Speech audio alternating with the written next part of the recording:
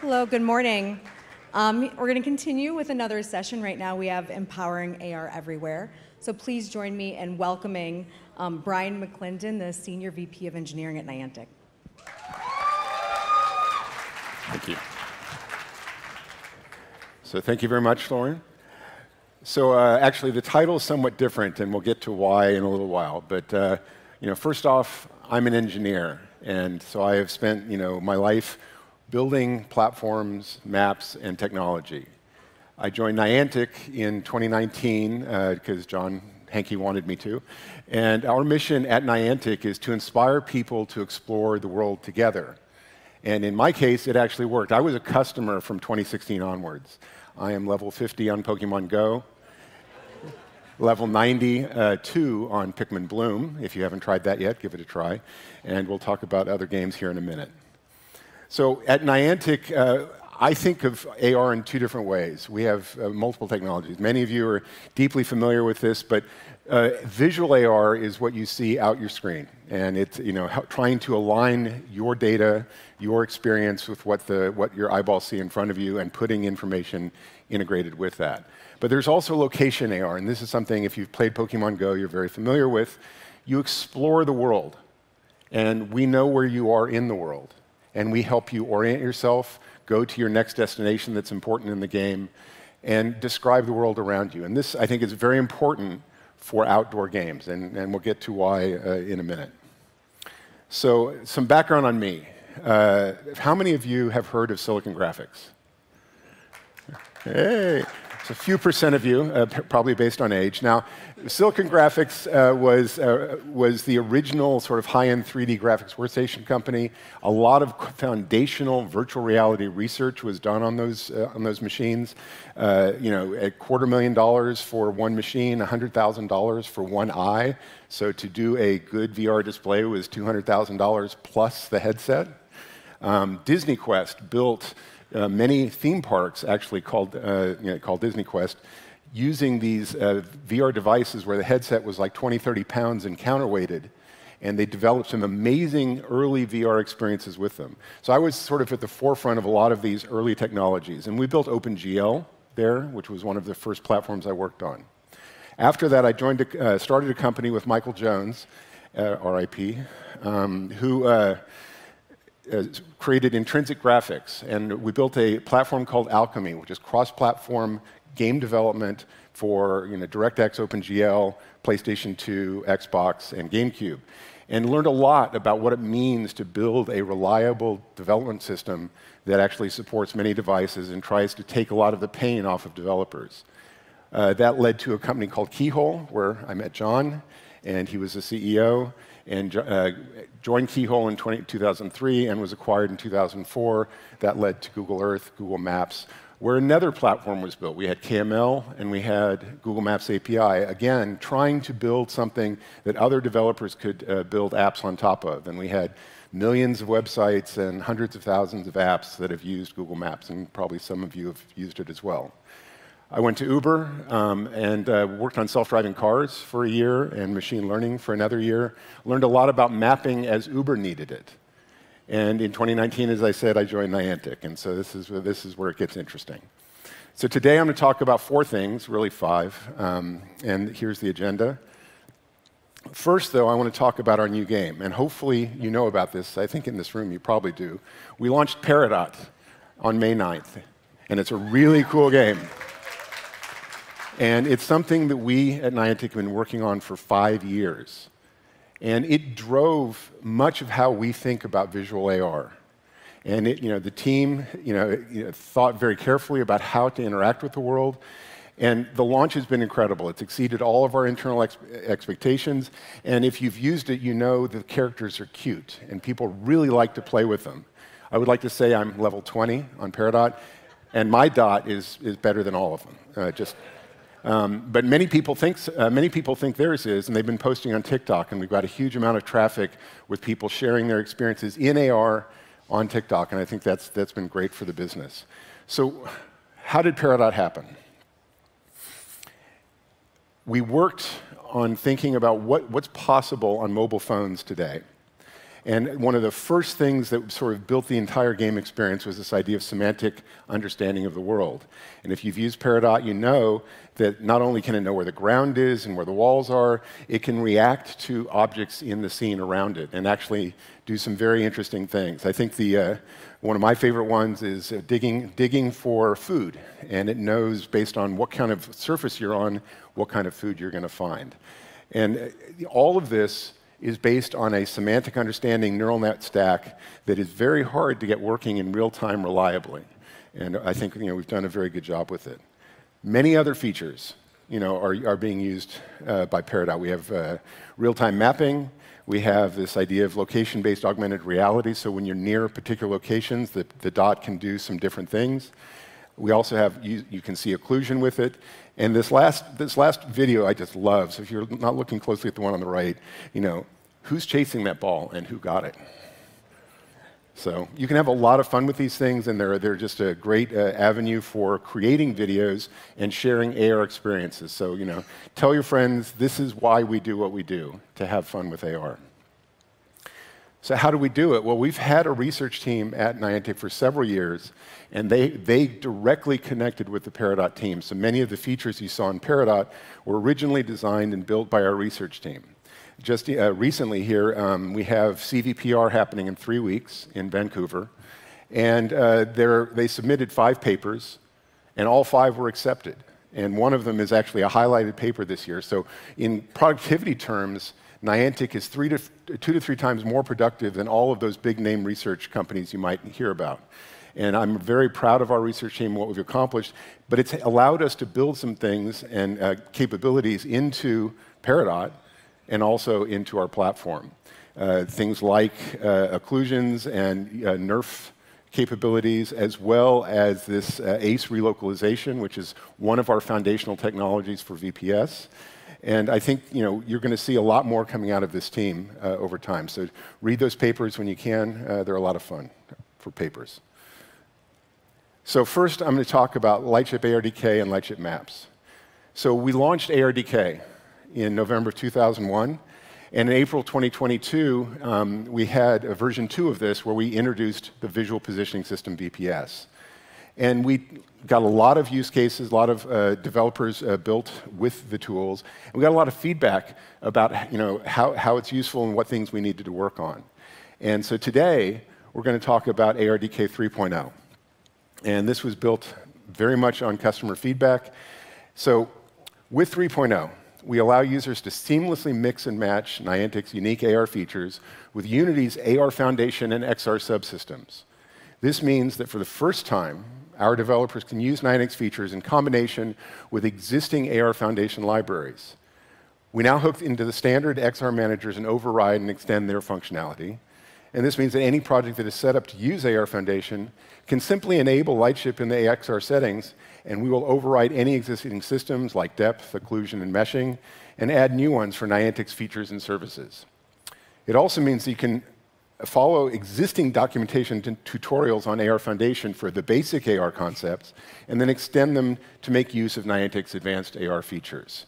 For existing ARDK developers, the migration path should not be overly difficult, as AR Foundation and ARDK share a lot of common workflows. However, this is a major revision, so that's why we call it 3.0. And some of the API will be different, and some patterns will have changed. We have a full migration guide as part of the release. So a couple of features of ARDK 3 that I think I want to highlight. One is, and I don't have a video for it here, is realize that we've done a lot of work with depth. And our depth is cross-platform and doesn't need LiDAR. So you can do a lot of these things on basically a much larger suite of phones than other systems. And in this videos here, we're talking about improving the user experience for developing on VPS. So we added a remote content authoring system that brings the 3D meshes that we're building for the VPS locations around the world. We have over 150,000 of them. And allows you to place content remotely and set up a design and then publish it and then have players, when they go visit that location, see that content in exactly the right location. And so the ability to just drop this into the Unity workflows that you have And also, to develop it more easily, we added sample projects. So this emoji garden here is very easy to use and allows you to very quickly test out both VPS and some of our other new capabilities without writing any code at all. So, great improvements in ARDK. Now I want to talk a little bit about what's different about our VPS, and also how these videos here were created. Our users collect scans, and we integrate those scans over time. We get them from Pokemon Go and from Ingress, and also from Scaniverse. So for those of you who haven't used Scaniverse, in my opinion, it is the best 3D scanning tool out there, and it's free. And it runs on iOS and can generate meshes both for mapping, but also for collecting and creating objects that you see around you. So in this case, it highlights something that we really want to talk about, which is that Niantic focuses on maps at the scale of humans. It works standing at eye level, and the content makes sense, as you can see. But most importantly for us, we're able to visually position much more precisely than other systems because we have much higher resolution data collects, and I think a better mapping algorithm overall. But the visuals you see here will become very important sort of at the end of my talk. So we have over 150,000 locations. But say you want to do something yourself. So we have the ability for developers to add public way spots and do the scans themselves. We'll build the map at the push of a button, and within an hour, you'll be able to develop an experience at your location. And this is an example where somebody basically just wanted to create this experience at a building. They scanned it, and they were able to create, if you look, a very precise AR experience where the camera's localized and the content is positioned relative to the building. And the whole experience was developed in just 5 hours. So this capability reminds me of something that I can hint at but can't talk about. We have a surprise coming at 1 p.m. today. If you go to the Niantic Lounge, you'll get to hear a talk about Ingress, and perhaps something in the area of VPS and Ingress combined, and it's going to be really cool. So do show up there. We have a lot of other great talks at the Niantic Lounge, but that's a big one. Next, I'm going to talk about the Maps SDK. So I've been working on maps for a long time and have built maps platforms. Maps for games and for localization are different. In some ways easier, in some ways harder than other people who've done maps in the past. We've been using maps on Pokemon Go for over 7 years, and we have maps, I think, in all of our games. And that experience has taught us what we need to do to make maps available for third-party developers. So in the last month, we've launched our Maps SDK, and it's now available for both 8th Wall and for Unity. And this means you can drag and drop a plugin into Unity and visualize a world-scale map where we handle the tiling and serving, and we provide you a vector definition and control over how the maps look, so you can customize it to what you need in your application, and make this with the mindset of what is needed for AR. So it's really about how do humans orient themselves in the world. If you think about dropped into a location on a city street corner, you really want to know where to look and where the next thing you're supposed to go to is. We have built so many games and had so many users walk through our environments. Now this is going to be available to you both on 8th Wall and in Unity. We have a couple of apps that have already built it in.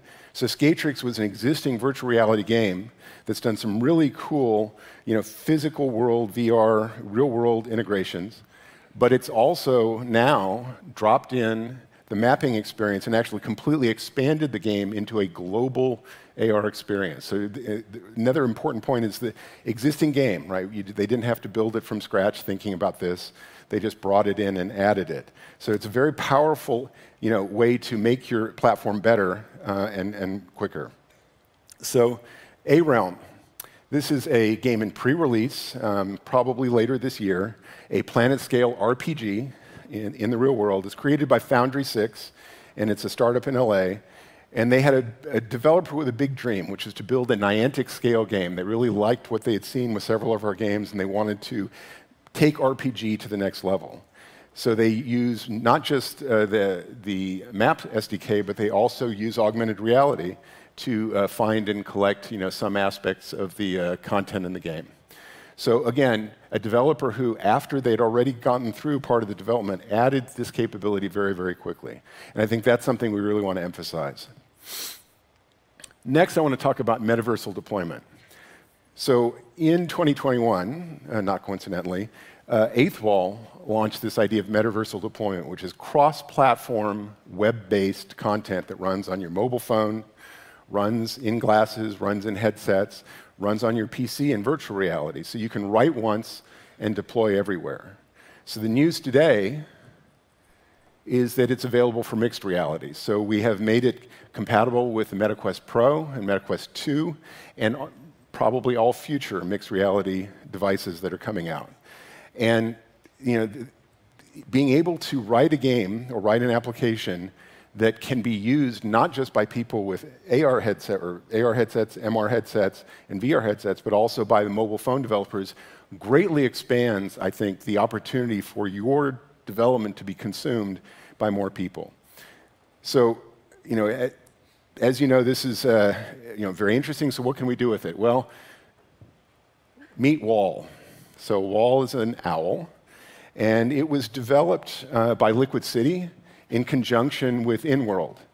And it is a combination of augmented reality and AI, and in particular Gen AI. So there's an AI character by InWorld that you can talk to about the forest. And it's very focused, I can tell you, on telling you about the forest. But it's in augmented reality. It works on the MetaQuest Pro, but it also works on your phone. So when you get done with the conference here, you go out and have a conversation with this owl who will have several opinions about how hard it is to fly around very large trees. In any case, it's also very cute, and it was developed very, very quickly, and it's cross-platform, and it's web-based, and it's audio interaction. It's very, very cool. So I want to thank the developers, Liquid City, and the experience we've had working with InWorld has been very good. Next, I want to talk about shared AR. And we've seen demos in the past, and I'm sure several of you have built systems that do this. We want to make it easy for all developers to share experiences across users. And we're today announcing, literally right now, multiplayer in Eighth Wall. And what this allows is for a lobby room to be set up where you can have multiple players join and share an experience. And we handle all of the networking, we handle all of the cross communication between those players, and also the integration alignment between them. As you can see, with a simple QR code, you can join a room. And the system can handle 100 simultaneously, up to 32 per room, and it's all handled in our cloud, not yours, so it's just another feature in Eighth Wall. And so we believe this will enable a lot of much more in-depth experiences for Eighth Wall developers, but it's just the beginning of what we're planning to do, because shared AR is also going to be in ARDK 3. So the beta is coming for ARDK on June 14th, and it will include the first version of our shared AR in ARDK. And it's even more than what you saw with multiplayer. It is, in addition, AR VPS synchronized. So what it means is if two people localize in the VPS, we will be able to show exactly where they are relative to each other, and they can play high-performance, interactive experiences together. And more importantly, this has been a huge amount of work by the Shared AR team, and these demos are very hot off the press. But the important thing is, you saw the lobby system that we built for Eighth Wall. Well, this system, because of VPS, you don't even have to use a lobby system. If a user localizes to the same POI that you've set up, it can automatically join a system. You can simply point your camera at one of our VPS locations and jump into an experience with other players that are physically at that location and have jumped in as well. So the lobby is VPS, if you'd like to set it up that way. So it's very compatible with the rest of Unity. It's very similar to the netcode for game objects. So if you've developed with those, this will not be a surprise. And we're very excited about this co-localization experience because, right now, you can do it with an image target. You can do it with VPS. And I think that it's going to change how people think about interacting in the same place. Because one of our challenges with this system has been how do you get enough people in a place at a time to have a good experience. And you can see another example of this on the back of your badge. There is a arcade QR. Don't do it right now, but give it a try at some point later, and you can experience some of the lobby system and setup. Also, tomorrow, Ria Badia will be presenting on the other stage much more in depth on how this works and how you can use it, and also how to think about it with respect to cross-platform, not just between devices, but also from web to Unity, because the shared AR will make it possible for you to actually share an experience across both of those over time. Finally, I want to talk about a sort of vision for connecting AR everywhere. And this is a bit of a hand wave, and it's where I think the world is going, but it comes from some learnings that we've had over time. One of the things when you build an experience, right now in AR, you're relatively tied to how many people are doing the same thing at the same time. You can have an individual experience and it's okay, but you'd like group experiences to work. And in VR and PC gaming, basically anybody in the world logs into a server, they're kind of in the same space. Well, in AR, especially in location-based AR like we care about, it's relatively rare to have enough density to do that. And I think back to July of 2016 when Pokemon Go was launched, we had 500 million people playing Pokemon Go. And so the overlap at any given moment, and sometimes was too many people at the same place at the same time. But how do you get that experience when you're starting up? As developers here, many startups know, getting that kick-started network effects is a challenge. So could we combine AR in the physical world with VR? And so as you saw, we take our meshes pretty seriously. We think we can scan the world with high enough resolution that you could use that experience in virtual reality to allow one player or many other players to live in a VR version of that experience while you live in an AR version of that experience and be able to see and interact with these virtual players in the world right next to you. So think about the combination of AR, VR, and how that could potentially expand very quickly the number of people who can share an experience at the same time.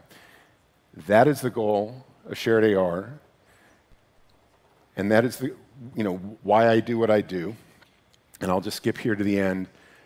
At Niantic, we believe that AR everywhere, all at once, for everyone. Thank you.